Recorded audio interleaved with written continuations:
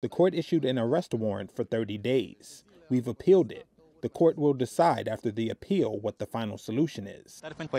Well, we are not at a stage where guilt or innocence is proven. For now, we only discuss preventive measures and the opportunity of taking certain measures. Guilt was not discussed. In my opinion, in the best possible way, from a defense perspective, from our perspective, there are no grounds for taking the most drastic preventive measures provided by the Criminal Procedure Code. But the judge has the prerogative to pronounce a solution, one that we have appealed, and we will see the solution after the appeal.